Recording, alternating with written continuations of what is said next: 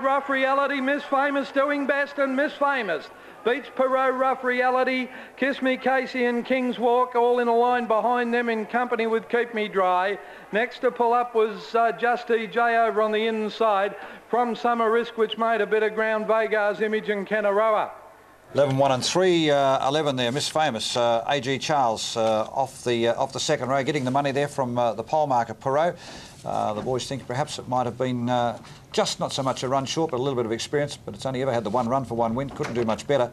And you'll find that Rough Reality has got third. Kiss Me Casey perhaps just a little bit disappointing, but it was good value though at 6.80 for the boys' pick there. Let's have a look at the slow-mo again. Yes, it's definitely 11, 1 and 3.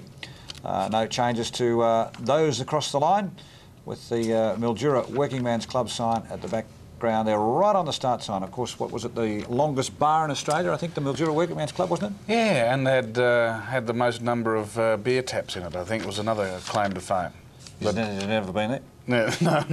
And, well, there was something like, I mean, this is history playing tricks with my mind. Was it something like 52 taps or something like that? In the middle, well, I've been, but I stopped at 47, so I'll never know whether there was another 5 or not.